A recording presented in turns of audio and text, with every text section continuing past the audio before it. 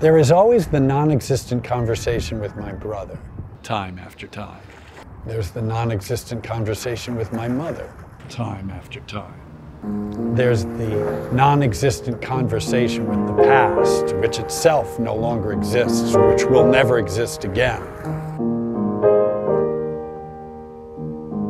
It's like when you're sitting in a theater as the curtain rises, and right away the people that you see up on stage are divided into the good and the bad. Not only into good and bad characters, but rather into good and bad actors. And I must say, it's an absolute delight to watch this play from time to time after time.